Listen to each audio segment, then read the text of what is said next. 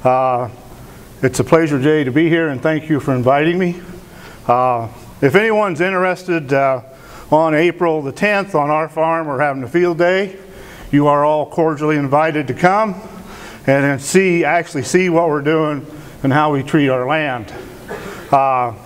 One thing I'd like to clarify first, I may say some things that totally upset you. Just think I'm just a stupid farmer. I'm not a rancher, you know. I don't know what the definition is, difference between a farmer and a rancher. My definition is, I guess, I have 34 landlords with 1,150 acres. 23 of my landlords have 5 acres or less. A normal day of harvest on our farm is taking the header off 6 times and moving down the road. Another key thing that's kind of fun, and Gabe Brown was on our farm in September. We have 10,000 automobiles go down our road every morning and every evening. Jay was in a hurry to get back home. He didn't like all those cars. This is a Daikon oilseed reddish that's I guess made me famous, and that's why I'm here, because these tubers will store nitrogen, phosphorus, and potash pulled up from the soil for our next corn crop. And I guess I've been really privileged this year because the chief of NRCS was on our farm in October, and this is where they kicked off the soil health year. For the next 3 or 4 years, NRCS throughout the United States will be promoting more soil health to get more conservation and more production out of the land, and lower erosions and lower operating costs. So it was a real privilege to have the chief on our farm. And I think he told me that was the first clod of dirt he'd ever had on his hands, and he was impressed with our soils, you know. The next guy, this I just put up there because when Gabe speaks, everybody listens. When he came to our farm, our normal field days were about 100. We had 412 people show up to hear Gabe. Gabe, this picture's in my barn, and so far since you left in September, we've not had any pigeons come back in, so thank you.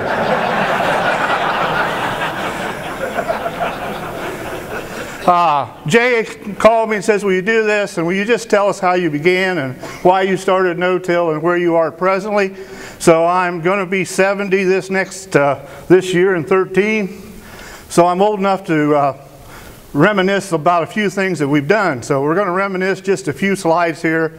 And when we were doing conventional tillage in the 60s and in 1970, things we had to contend with was sheet erosion. Most of our soils are rolly. We farm from 0 to 18% slopes. So we had sheet erosion. We had real erosion from after planting corn. And that was a real problem because we loosened the soil and then it rained and all the seed corn would be in the bottom of the hill. So you didn't have to go very far to harvest it, you know. But you had to do something with the trenches. And then we have a little bit of wind erosion. These 4 pictures in 1970 represents 52 tons of soil loss off our farm. When they told me that at NRCS, I said we can't have that. We began no-tilling. We began with an ACE planter. That was the only thing that was made back then. It was no-till. When I went out and talked to people and tried to get it in the 70s, is encourage how to use a no-till planter, everybody said, how much horsepower does it take? The answer is 3, you know. So everybody thought when we no-tilled it took a lot of big horsepower, you know. This is our first no-till seeder. And I really put this picture in just to show you our terrain. When I go somewhere, I love to see what's around, to see what it talks about. You know, I love this area here because I'd never have to take the header off the combine. You could just drive down the road, you know, be no problems. But that's the terrain, and that's how we improved our pastures. And it worked. When we were doing this and planting corn in 1972, the only thing herbicide we had was atrazine and 2,4-D. In 1973, Gromoxone come on the scene, and we thought that was a savior. This was my grandfather's first self-propelled combine. This was 1952. He has air-conditioned cabs, header height control, and all the good things that we have now. And I just threw that in there just to show you how far we have come in agriculture. You know. This was our first AC planter. It was a 6-row. We planted everything with covers, in covers, out of covers, it didn't matter. We'd feed the cows for a while, take them off. In 1971, we had 200 Charolais that calved. We rotated pastures, and we did a really good job with those. We had 200 cows on 100 acres of pasture, and that would feed them all year long. And in the fall, we take the corn off, and then we rotate the corn. So that's how we learned to do our beef curd. My boy was home from school, or still going to high school. When he graduated from high school, I told him I owed him a college degree, so he took that. He never came back home, so the cows had to go. Wasn't enough help. Our next planter was a John Deere. We went from an AC planter to this Deere planter because it was simple. Everything was there. It worked. It still did a good job. Here we're planting corn into rye. Here was our next try because International come to me and they said, man, we got a planter. It don't have a fluted coulter. It's not going to disturb as much soil. We can plant in clover. We can do anything. So I says, well, just bring her on. We'll try her out. Well, we planted in clover. Got a half decent crop of corn. We forgot about all the mice that was in that clover. They overwintered, planted the corn in the spring, ate about half the corn crop, you know. So after that year, we no longer planted in the clover. On Dave Brandt's farm, if we have a cover crop that doesn't do what it's supposed to do, we never use it again, you know. Cover crops are no bull. I was in Texas. Throw that in there just to show you that everybody around's thinking about soil conservation and soil health. We always used to plant double crop soybeans because they're greedy. I call them greedy beans. You know, you just throw them out there and you hope you have something. In Ohio, our average greedy bean yields are about 15 to 18 bushel up till the last 2 years. So we had to do something better. We just didn't have the kind of soils we was looking for. We didn't have what we could do. The soil kept getting harder. Our corn yields were going down. So then we began working with rye covers. When we have a mess like this, there's about a week that I don't sleep very well after we plant into it. But you know it always comes up. It's interesting. We find when our rye is that tall, if we can bend it over and crimp it, we don't need to use a herbicide. Here we're planting soybeans in corn, or out of our corn planter in 30-inch rows. And here was some of the results. You can see the thatch. You can see how the soil's going to retain all the water it comes. And these beans made 62 bushel to acre. Our second cover crop that we've used ever since 1978 has been hairy vetch. We like hairy vetch on the top of our knolls, our hills, because it stays green all winter. It puts down about 200 pounds of nitrogen for next year's corn. So we need to not buy any additional nitrogen for corn. And what we have here is, what I'm after is this fine root system with big nodulation. The hairy vetch root system's about 4 to 5 inches deep, does a great job to loosen compaction on the top 3 or 4 inches of the soil, plus gives us that nitrogen. We found out though we had to keep it out of the flat soils because our flat soils are heavier. We do not have tile systems. We rely on our cover crops to grow out our moisture in the spring. And when we have a wet spring, it's a little tough to plant in that hairy vetch. You're looking there at 25,000 pounds of biomass. This is where I need to lease Gabe's cows and bring them to us for about a week or two and then take them back to him, you know, because there's a lot of good potential protein for cows. Our next choice of cover crops is winter peas, and we're talking about single species because when I'd ask a university or ask somebody back in the 70s and 80s and 90s, they all laughed at us. They said, well, cover crops don't work. We don't really want to help you.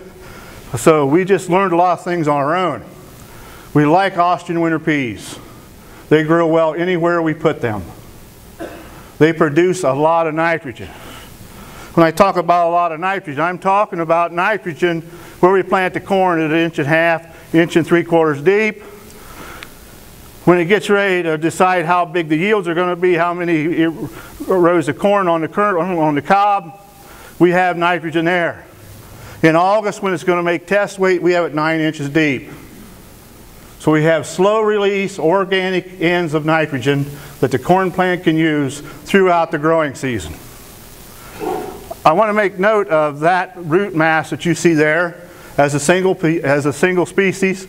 Later on, we're going to show you what this roots do when we put another species beside it.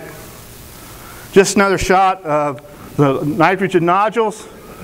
There's a couple earthworms right there, and those are my V-rippers and deep tillage tools and my disc, you know. And this is a 14-inch dig and tile spade, and I don't use that very often. You can tell by just looking at me. If it don't have a motor on it, my wife says I don't use it. But at 14 inches deep, we had nodulation in our subsoils. We have about 4.5 inches of topsoil that's clay-based, and then we have a clay-based subsoil that's all yellow. These are Cardington soils in Ohio. They're normally yellow-based. Today on our farm, all of our Cardington soils are black. We went from 1973, when I bought the home farm from my grandfather, at 0.5% organic matter, to presently we have 7.5% organic matter in the soil. If you can see it, there's a lot of nodules here from the winter peas, but we also have some glues from the earthworms, from the microorganisms, and I don't understand all that. They talk about these fancy things. I just call them bugs underneath the soil, you know. But I know I need them, and I need lots of them. The more I have, the better my crop is. Whoops. And by having healthy soils, we have healthy earthworms, you know. But this is not a native of Ohio. When I was in Texas, I was working with Jonathan Cobb. We took the shovel, put it in his cover crop, out come this 16-inch earthworm, and I said I had to have a picture of that to brag about how big I could grow earthworms in Ohio. So that's a transplant, you know. Most every farm we pick up, the first thing we do to it, we put buckwheat on it, because most of the farms we pick up has been poorly degraded, or the guy wouldn't have left them. He was not getting a yield out of it. So we pick up where they leave off. We put buckwheat in there. In 30 days it looks like this. This is 25 pounds of buckwheat per acre. When it looks like this, and we plant this usually the first week of April. We plant corn on about the 20th of May if we're using buckwheat, because we're trying to give it a lot of time to grow and get root mass. So I have 2 weeks while it's in this bloom stage that I can call my beekeepers. The buckwheat cost me about $20 an acre for seed cost. I call my beekeeper buddy. He calls his buddies. They bring 10 hives per acre for however many acres I got. I charge them 30 bucks a hive, because you got to remember, you got to think outside the box of how you're going to generate funds. Because you know, corn will not grow in this, you know. So when I can pick up another 30 bucks per hive, and there's 5 hives on an acre, that's 150 bucks an acre, I'm already making money, you know. Then we plant corn into it and probably grow pretty decent corn. Annual ryegrass, we've tried.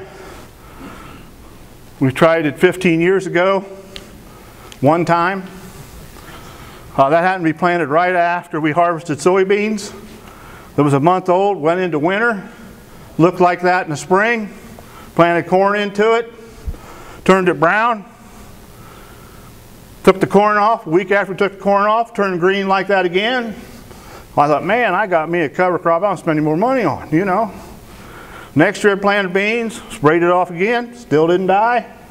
Took the beans off, turned green again, made a mistake, planted wheat, you know. So when that thing come back and bit me because I didn't get any wheat, and everybody tells me I didn't know how to spray or didn't use the right herbicides, well, I'll probably agree to that, you know. But that's how I learn. We learn by making mistakes, you know. So I'm really telling you about some of our failures. We're in an urban area. There's an awful lot of human manure, so we take advantage of that. We get them to come after we take the wheat off sometimes. If we need to build a farm very quickly with manure, we have municipal waste come. They put the manure on. I charge them $25 an acre to spread. They said, no, we're not going to pay you. I says, where are you going to go? It's the middle of summer. They come back the next day and offer me $50. So we spread every year for them, or let them spread. The last 4 years I said, you know, I got to have a cover crop. Well, what do you need a cover crop for? Well, if it washes down the stream, then they're going to sue you because you polluted the stream. So you need to buy the oats for me to put in to make the cover crop work. You know, you got to keep thinking outside the box when you don't have a lot of acres. You know, when you guys have 6 or 7 sections, it's no big deal. But when you only got 1,000, you got to figure out how to do this. You know. So then we planted oats in it. Really like the oats. Really make good cover. If you'll notice, behind there's 250 homes on 5-acre tracts. Every one of them's got a horse. There's more horses in that compound there than there was in the whole damn county when we farmed with horses. Everybody's looking for Timothy hay. October the 5th, we mow this down. Dark, nice dark green hay. Gal comes over. Boy, I'd like to buy that Timothy hay. Yes, ma'am. $4 a bale. She's really tickled with Timothy hay, and I didn't tell her there was, you know. She looked at it, you know. But you got to make the oats, because what happens when you put all that sludge out there and you put all that nutrients out there, the oats go to head. They get 3 to 4 foot tall. They fall over. It's a dead mass all winter long. Guess what, guys? You don't plant no corn because you can't get the sunlight down through it. You can't get the air down through it to help dry out the surface. So you need to have those oats short so they start to regrow in the summer, and then it helps dry out the soil. Because we do not have the ability to put underground drainage when you're renting farms. You know. I threw this in here because our farming operation is on the left side of the picture. Your left, or your right, I guess. I'm sorry. My left. There's about 594 acres of watershed on the left. There's about 600 or on the right, and about 600 on the left. Which one of those do you want to live beside? You know, this is all the phosphorus, the potash, and the nitrogen leaving my neighbor's farm at the rate of 13 ton per acre per year. That's what I'm concerned about. Dawn of a new cover opportunity. My wife works with me, and when I talk about our operation, I always say we, and they always say, well, who's we? And it's me and my wife. She was a school teacher, so I used to be able to do anything I want to, go to town, buy a piece of equipment. She retired. That ceased 7 years ago, you know. So I was telling her I needed to find something to plant cover crops with, and she says, David, I need a new couch, and you promised me a new couch before you bought any more equipment. And I looked at her when I went home that night, and I said, dear, I says, the couch is on delay. She said, what'd you do? I says, I spent $100,000 for a corn planter. She looked at me and she says, are you going to sleep with that thing? You know? And I said, no. I said, the dealer told me I could plant corn, I could plant soybeans, I could plant cover crop, and I could plant wheat. I'm going to be able to run this thing 6 months out of the year. I said, this is a lot better than my combine that we only run 21 days a year, and it sets the shed the rest of the time. Well, that kind of soothes the Wills, and she's willing to forgive me. Last week I did buy her couch because we sold $15 beans, had a little money left, you know.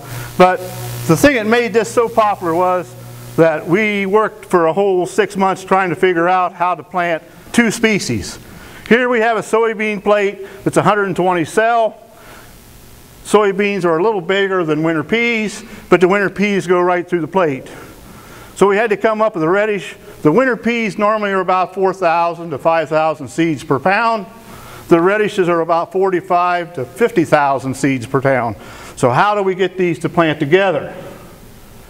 So we worked and made plates and worked with white, and And the dealer's brother come down from Michigan, and he says, "You guys are really working awful hard on something." And I says, "Well, this engineer's here, and we're trying to figure out how to make this planter plant these radishes." And he says, "Well, that's the same size as a sugar beet. Why don't you use a sugar beet plate?" You know? Now, I don't know why my dealer didn't tell me that. You know? So we got a sugar beet plate. It's a 30-cell plate. We got 120 here. Guess what, guys? This implants the radishes, every radish seed 4.5 inches apart. This implants the peas 3.5 inches apart. We end up planting less than a pound of radish per acre, 14 pounds of peas. We got $17.12 in our cover crop. I can make money when I only have that with our cover.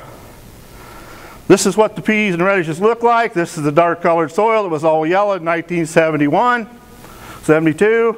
These are the radishes. What these radishes are doing are burying down through the soil. Most of these radishes are 15 to 16 inches deep by the tuber. The taproot's another 14 to 15 inches deep. About 30 inches of tillage I'm doing with our radishes.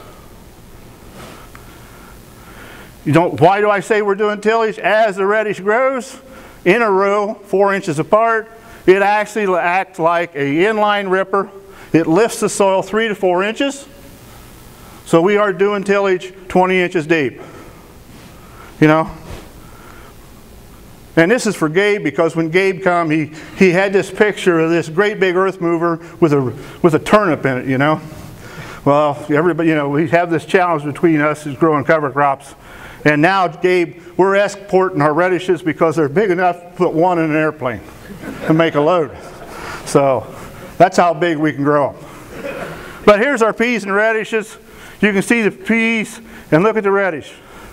Radishes use a lot of nitrogen, or they store a lot of nitrogen. If you plant radishes and don't put nitrogen with them, the leaves will be yellow. They won't grow very well. You remember I talked about the winter pea that I showed you the nice root with, that had just a few bunch of nodules on it. When we put a companion beside that, or another species, more diversity. That's a big word for me, but that's, you know, that's what they tell you that is. And we end up, the winter peas produce about 40% more nodulation with something beside it. The radishes get 20% bigger. You know, there's where that radish was in. Here's, you know, here's 18 inches deep, and it was still going past the picture. You know, there it is in the soil. As you can see, deeper tap roots, more water infiltration, reduces soil compaction. There they are in October growing. The deer love them. You know, the deer hunters come to our place. They like to take those trophy bucks. I don't let them do that. They have to shoot 3 does first, then they can take their buck, you know. Because last week we saw 45 deer in a 20-acre field. You know, we're actually grazing something, Gabe, you know. Is there a difference in radishes? These are 5 different varieties. You tell me. I sure don't want to pay $3 a pound if I get something that looks like that. You know? I don't want to pay $2 a pound if I get one that looks like this. But when I can pay $3.10 a pound or $2.50 a pound, and they do this, this is what we're after. There is a difference in seed, guys. So be careful who you're buying from. There's a whole field of them. When they grow like this, we need no tile because we have great water infiltration for next spring. There's what they look like in the winter. It looks like that at home today. It's up to the 40 degrees at home today. I told my wife to be ready because the fire department will probably be there about 3 o'clock tomorrow. When you have more than 30 acres of them things, it smells like a natural gas leak. Everybody's got a cell phone, and they only call you at 3 o'clock in the morning. You know? And you know, you got the deputy sheriff and the 6 fire trucks and 3 emergency squads sitting in your driveway wondering where the gas leak is. So if you plant these things, you should notify your volunteer fire department so they understand what's going on. You know. Here it is just the day before planting. Look how dry that soil is. You know, we could put a cow in that hole, Gabe. You know. So But it's really surprising. That soil is so loose, when our fluted coulter goes by there, it all collapses in. We've never seen our seed corn too deep where we've had peas and radishes. We've never had a problem getting a stand where peas or radishes are. When we have this situation, it's interesting. We smell this natural gas leak or this sulfur odor coming off of them. They're actually fumigating the soil. We have less cyst for soybeans. We have 50 to 75% reduction in slugs. They tell me I'm not supposed to tell you that because it's not proven. But slugs have not ate my corn for 7 years, so I say there's something going on. You know, that's just Dave Brandt again telling you what's happening on our farm. How do we know how much compaction they're relieving? This is some kind of thing that as you push it into the ground it records. And here was the data. This is corn and soybean rotation 5 years no-till with cover. This is 5-year corn soybean rotation with no cover. If we would look where a chisel plow runs about 10 or 11 inches deep, it took about 50 to 60 pounds of pressure to push a probe in the ground that deep. Where we had cover crop, and about 150 pounds where we had no cover. If you really want to get bold and talk about 20 inches deep, I don't know that there's a chisel plow to go that deep or a deep ripper, but at 20 inches deep, it took about 170 pounds of pressure to push a probe that deep where the cover crop was, and about 300 pounds where we had no cover. So that tells me that we are loose in the soil. You know. That's for 1 year. That's for 1 year. This data is the amount of nutrients we can find in our fields after peas and radishes. This happens to be a 5-year study from 5 different fields, 90 samples. They're all averaged together. And this is the average amount of nutrients we found in the soil and in the radish and in the top of the radish or in the byproducts. 165 pounds of nitrogen, 23 pounds of phosphorus, 230 pounds of potash, some sulfur, some calcium. When we have cover crops, we don't need to worry about spreading lime. We can pull calcium up from the subsoil. There's enough nutrients there, Paul, to grow 160 bushel corn or 260 bushel corn. That's why we're not buying commercial made fertilizers and we're not buying nitrogen. You know, it took a lot of years to convince me, but I'm really convinced now that we can do this. We've done it 5 years running without any fertilizer. We've not seen our soil samples readings going down. We're attempting to plant a little radish with our wheat. If we can be planting wheat on time, and on time is September 25th to the 26th in our area, and get the radishes there that week, we can count on about 6 bushel yield increase just by planting the radishes with the wheat. And this is 15-inch row wheat. The interesting thing, we've done a study now for 8 years, 15-inch row wheat versus 7.5-inch wheat with a drill. So far the 15-inch wheat is 7% better than the drilled wheat is, no matter what variety of wheat we use. Here we're planting beans into rye. When the rye is short like this, we need to use a herbicide to take it down. When we're planting into rye like this, you can see how the planter knocks it over. If the planter runs over it like that, and when you have all the press wheels and the duals on the tractor and all that, we don't need to use a herbicide. We can omit one herbicide application. You ask me how it works. The planter goes through there, it doesn't disturb any soil. The beans are down in there, and they really look great coming up. How do we get our cover crops established? We're starting to do a lot of aerial seedings just because we're a lot of farmers in a corn bean rotation without any wheat. David, we can't do this, you do it in wheat. Well, let's find an alternative. Let's think outside the box.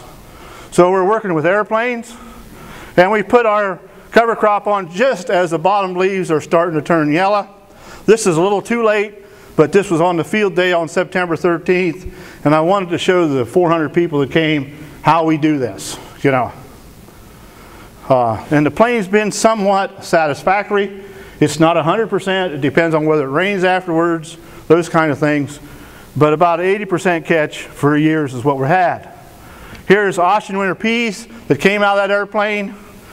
This was, we sowed them on the 13th of September, harvested the beans the 25th of October, and this was a November picture, November 1st picture. Here's ryegrass and radishes flown on with an airplane and standing corn. Here it is again. You can see that we have a green growing cover there with the corn still standing. What we find if we have a wet spell and the ground gets wet, that cover crop holds up the combine. We can keep right on shelling corn. Here we're just demonstrating that you can plant into cover. I have thousands of phone calls a year. Well, how do I plant into this stuff? Just do it, guys. You know, forget about what's between your ears. Just go out there and do it when it's time. It'll grow, you know. Here's the ryegrass we planted into from the airplane you saw. This was April 30th. There was 28,000 pounds of biomass ryegrass. 14.5 inches tall ryegrass. Should have been a lot of cows out there first, guys. Crimson clover, cereal rye, hairy vetch, radishes. This fella does this. He's done it now for 13 years. No fertilizer, no nitrogen, and no chemicals for 5 years. He takes corn silage off every year. He backgrounds cattle. This is North Carolina. That happens to be the watershed for Greenbrier, North Carolina. So he can't till it. He don't dare to have any erosion. Every year he plants a cover. Last year, silage was 36 tons the acre. The year before it was 34. The year before that it was 38. He is thrilled to death that I helped him get cover in these fields. This is just hairy vetch with the crimson clover and a little bit of rye growing in it, just to show you how nice that looks. And yes, wooden cattle like that. You know, wooden cattle enjoy that. Only take half of it. Leave the other half there to protect the soil. Persilla is a new one I'm working with. Seems to be very hard to establish till a year ago. We've worked 5 years to get a stand. We always try to do it after wheat. Guess what? The soil is about 96, 97, maybe 100 degrees. We had a French intern come and stay with us for 3 days to learn how we do things. He says we grow Persilla in France. We harvest it. We don't plant it till the soil temperature gets down to about 60. Then it grows well. We went later in the fall, and it really came on like gangbusters. One Persilla plant will loosen the compacted soil 3 foot deep. That's all it does. It just has a tremendous root system. One Persilla plant, you cannot put all the roots in a 5-gallon bucket. It is just a great rooting plant. Cattle like it? Cattle like it. Soybeans or peas like it real well if it goes to bloom.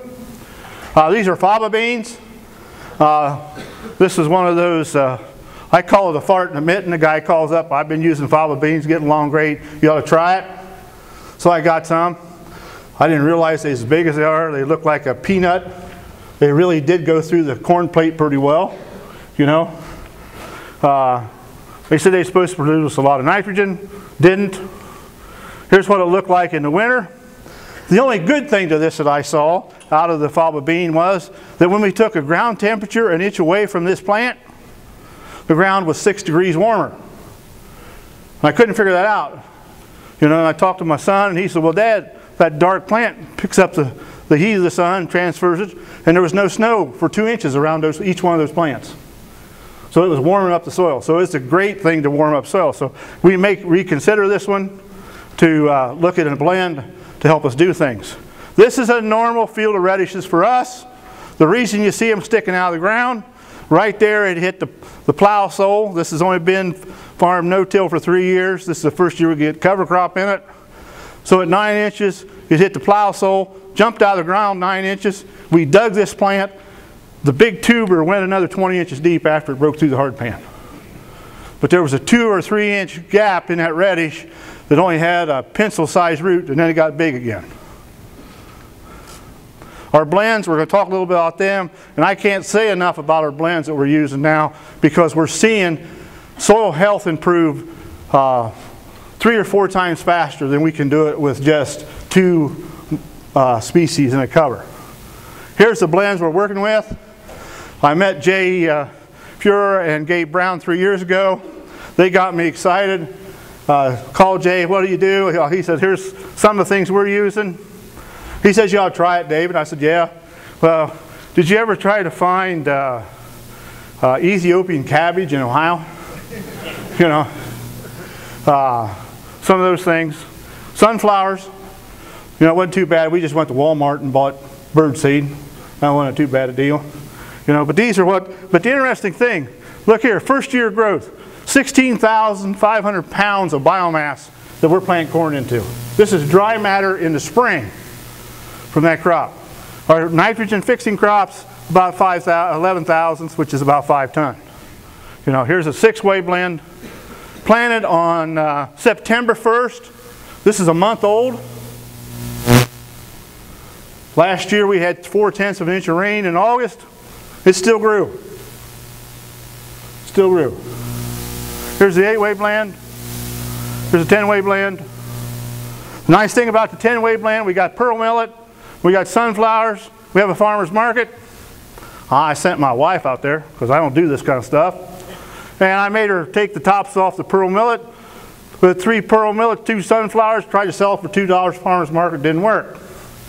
Come back home, she says that was a bust. I said, well, throw them away, we'll do it different next week. So next week, we put 2 pearl millets, 3 sunflowers, and charged $5. Sold 250 bunches. You know, 250 bunches paid for the freight to get that sun hemp or that pearl millet to the farm. Sometimes you got to think outside the box, guys. Don't get taught. Don't have tunnel vision. You know. How do we know how much nitrogen we have in our corn crop? And Paul, this is the wrong time to check nitrogen to find out whether you did a good job or not. Because I say that because look at that ear of corn right there. You know, there's another one. Right there's another one. So what I'm saying is the corn has already, this has made what it's going to make. On Dave Brandt's farm, when this thing says 42 parts per million of chlorophyll, that means we have enough nitrogen to make 200 bushel corn. So what this told me was we had 17 parts per million more nitrogen than we needed. I either had to have the corn thicker or something, you know, to use all that nitrogen that our cover crops produced. There's a new test out we're trying. It's called a Savita test, and it is a great little test to find out what's going on. It's simple, it's easy. You go out between the corn rows about 5 inches away from the corn row. You get a little spade out of your wife's garden, fill it half full of soil, put that little flag in there, put the lid on it. Next morning, take the flag out, see what color it matches there. In the back of this flyer, it tells you how many pounds are available of nitrogen in the corn when the corn is 10, 12 inches tall. If it's in this area of 3, 3, 5, 4, this is 300 pounds of nitrogen available, 225 pounds, 190 pounds, 180 pounds. You know, this is telling us we're doing the right thing, fellas, to improve our soil health. What's wrong with this picture?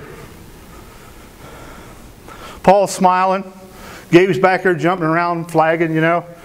What's wrong with this picture is nobody's planned ahead. You know, the belt from the straw chopper jumped off. Oh, that's all right. We'll just put this big old windrow there, 35-foot head. You go out there, that stuff is 8 inches thick.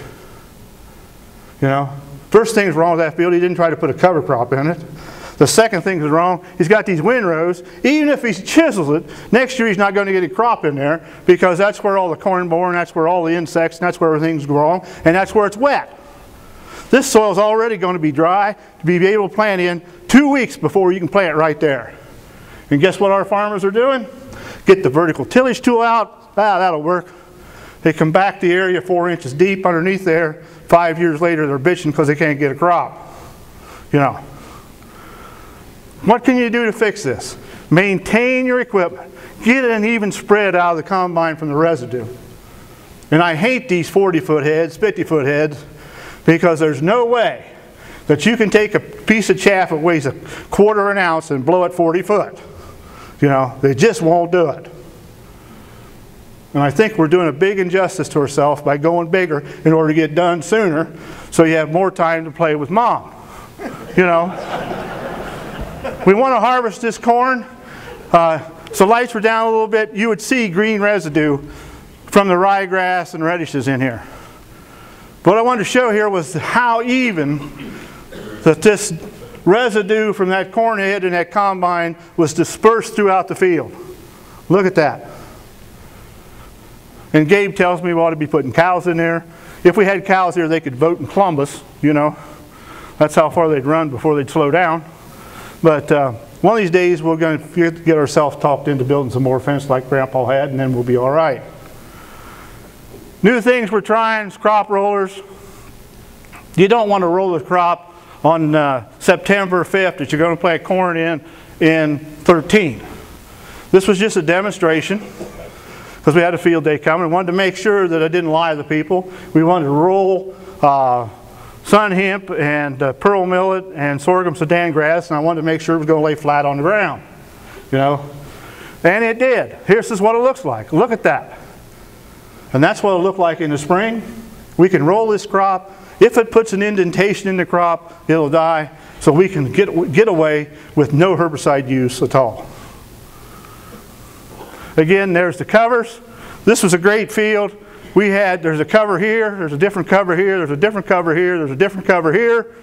These were all 500 foot wide strips. We do a lot of strip trials. We planted the corn this way. We harvested the grain from that with our yield monitor out of the combine. There you can see it a little better. But there's what we're having in October. So we could get, you know, if we had a fence, just think how many background cattle we could put in there. We could probably run 10 or 15 per acre, you know, put up 100, 200 pounds of meat on them, send them down the road. The things I wanted to show you was, this is my peas and radishes. This is my basis that I want to fund everything off of because this is easy. Don't take a genius to do this because you just put the peas in one box, the radish in another box, you got the planter, everything looks nice, it's precisionally done. The blue bars are full rate fertilizer, which means it's got $275 worth of nutrients. Phosphorus, potash, nitrogen. Peas and radish, 145 with all the fertilizer, half rate fertilizer, 142, no fertilizer, 143.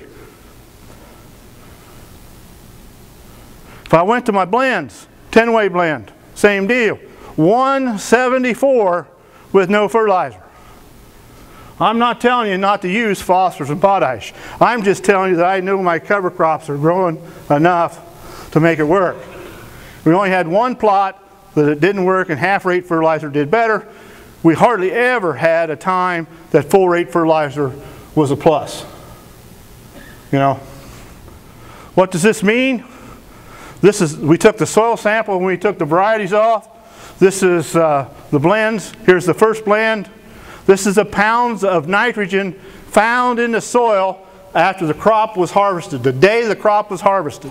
We had 54 pounds of nitrogen left, 137 pounds of PTO5, we had 87 pounds of potash for a total value, and I just used the value of what I would have had to pay my agronomist to put that on as a winter application, would have cost me $194. So my cover crops next year, after they've already fed the corn crop, we got $194 worth of nutrients available to my soybeans. Then we go down and it's 270, 245, 223, and my peas and radishes is starting to suck. And that's just exactly what Gabe told me to happen. I'm not bad about it because it shouldn't, you know. What does it mean in a protein sample? Why are we doing all this work to have good soil health and take whatever somebody's going to give us? I'm really tired of going to ADM and saying, what is my bushel of corn worth? You know, my conventional neighbor's corn couldn't even make protein. 8% protein is shelled corn. His protein was 7.5 after doing tillage. This guy burns 36 gallons of diesel fuel from planting to harvest. $120 an acre fuel cost. Here's my half rate, 6.8. Look here, no fertilizer, average 9.1 protein on corn. If you guys are feeding cattle, buying protein, what would it mean to you to have silage that had 1.5% more protein? That means about $12.50 a ton you don't have to spend to buy protein to put in the mix. A dairy farmer is $27 a ton, a hog farmer is $32 a ton for his feed.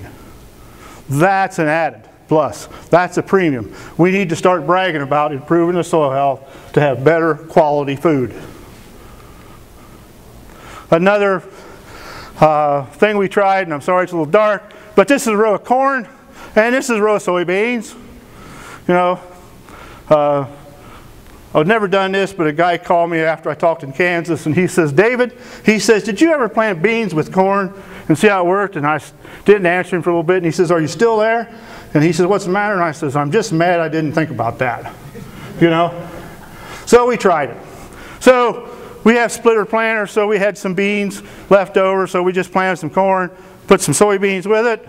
Here's what it looked like a little later. This is 22 pounds of soybeans. As far as I'm concerned, they could be bin run beans. They could be any kind of bean, because all we're doing is ask a bean to grow nitrogen to supply it to the corn. Look at the color of the corn. No row fertilizer, no nitrogen on that corn. And Paul, this is when it needs it, because then you'd see yellow leaves right there if it didn't have enough nitrogen. You know? Here's the great Ray Archuleta. He was just kidding me and really having a fit. He said, this just is stupid, you know. He says, I like it though. He said, somebody's thinking outside the box. And then here was our yields. This was an FFA plot. I really help our young people. The FFA in our chapter has about 50 acres. 25 of it acres we do conventionally.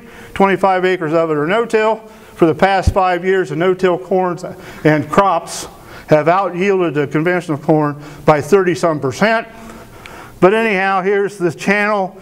Here's another channel, Pioneer, with no starter fertilizers, no nitrogen. There was a yield.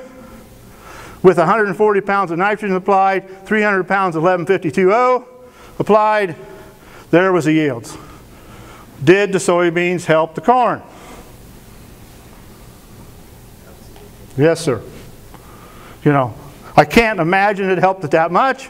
This is only a one-year test, but guess what? David's going to do a whole lot more of it. You know. And this is just, I'm just going to thumb through these quick. I just got this information Sunday. We're working with the Ohio State University, supposedly know it all now. And so this was the cover crop seeds we were using in our plots. And here's the data I really want to show you. Is that here was our control, which means it's no-till without cover. These four are our blends. We look at our pH, we're in pretty good shape. We look at the depth, this is 4 inches, 6 inches, and 8 to 10. We go over here to active carbon. You know, here's the control. Here's the first cover crop, and we made 100 pounds or 100 points more, or 100 more pounds of. Anyhow, we had to buy a bigger number. And all the way through, we had a bigger number. You know, that's what it's all about, people. You know, I'm a believer of having good, healthy soils. I'm not a believer of having crop insurance. I don't like crop insurance. We've never, ever had a crop that didn't pay for itself. Now, we've had crops that we didn't make any money from, but we've always had a crop to make enough crop to pay the expenses. And I think when you buy crop insurance, you're telling me you're betting to lose. Because you're saying I'm protecting myself and I don't have to do a good job of management. You know.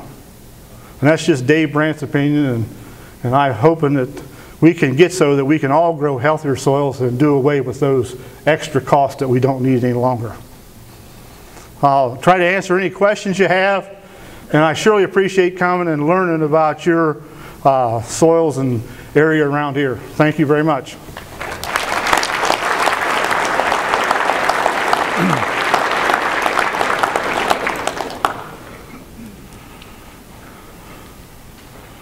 I must have totally confused them. Yes? What's your average rainfall? Our average rainfall during our growing season's about 19 to 20 inches. Our yearly rainfall is between 32 and 36. So far this year, well, in 2012, we had 20 inches of rain for the total year. Right now, we're at a deficit of 7.5 inches. David, tell a story about meeting with your agronomist. Sorry, I didn't hear that, Gabe. The story about meeting with your agronomist. Oh, my agronomist, I've worked with him for about 20 years, great guy. He loves to sell fertilizer. So he pulls soil samples. We do soil sampling every year just to see where our pH is and some other things going on. And so when he pulled the samples, I said, I want part of those samples to send off to a lab to Texas because I really don't trust you. And he looked at me and he says, okay. And so, you know, every year in December, we have to spend everything we got so we don't pay any taxes, you know. So he comes about the last week of December and he says, got it all figured out for you, David? And I said, yeah. So he sits down and he said, these fields need this much phosphorus, this much potash. You need to spread it in the next 3 or 4 weeks. You can pay me for it now. And I said, well, how much is it?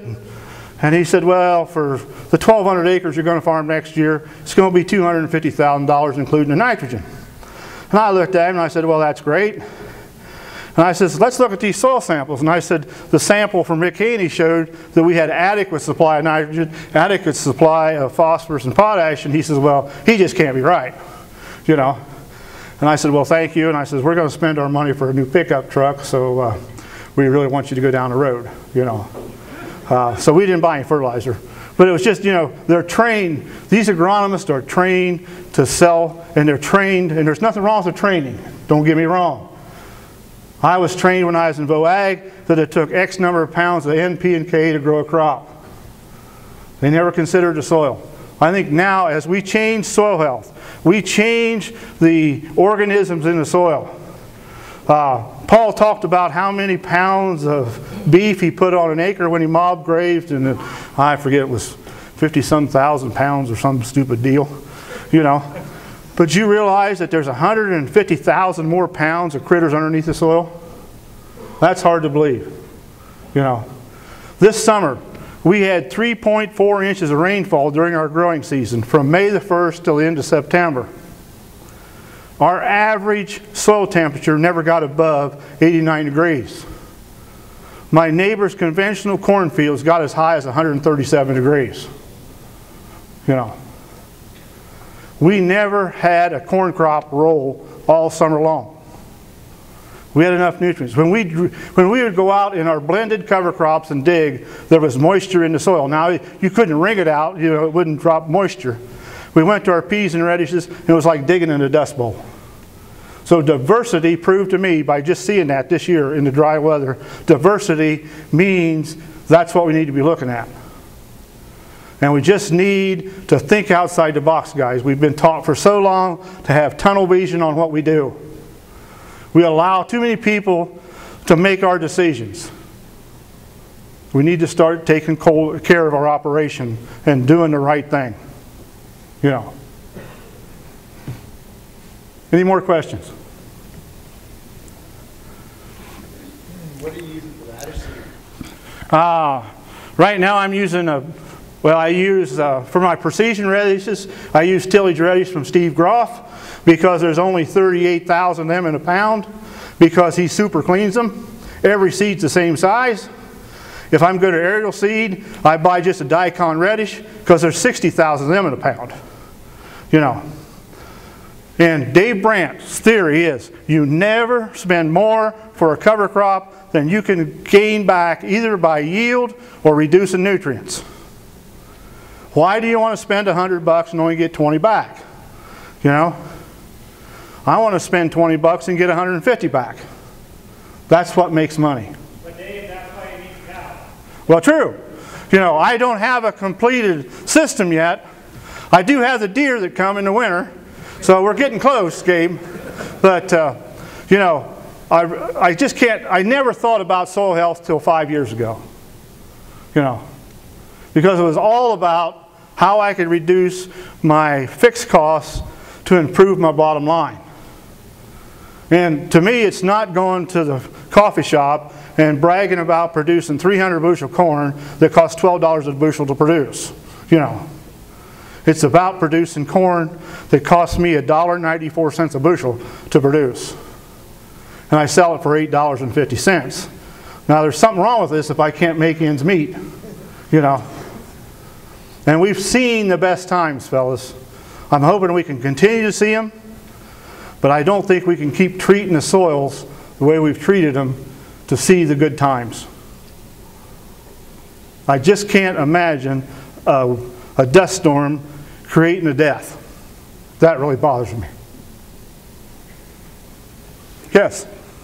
Did you use chemical control on that soybean side recipe of corn, or was it all? Yes, we use chemical control in that because we didn't have enough ground cover to suppress the weeds. Yes. And you have to, if you're going to use a secondary plant with the plants you want to have to make cash, it needs to be comparable if you need to use a herbicide so you don't kill it, you know. Today, 82% of our 1,200 acres do not get herbicides or bought-in fertilizer now. The reason we're not 100%, we keep picking up 5-acre tracts and 10-acre tracts each year. And it's really fun now because guys are calling me, seeing what we're doing, and they want us to farm. They ask us to farm. You know, we have guys driving down the road offering $300 an acre, and I'm still paying $85 to a lot of our landlords, and they're just as thrilled that I'm doing it. You know, because they know what we're leaving for their people that's going to inherit their farms, you know.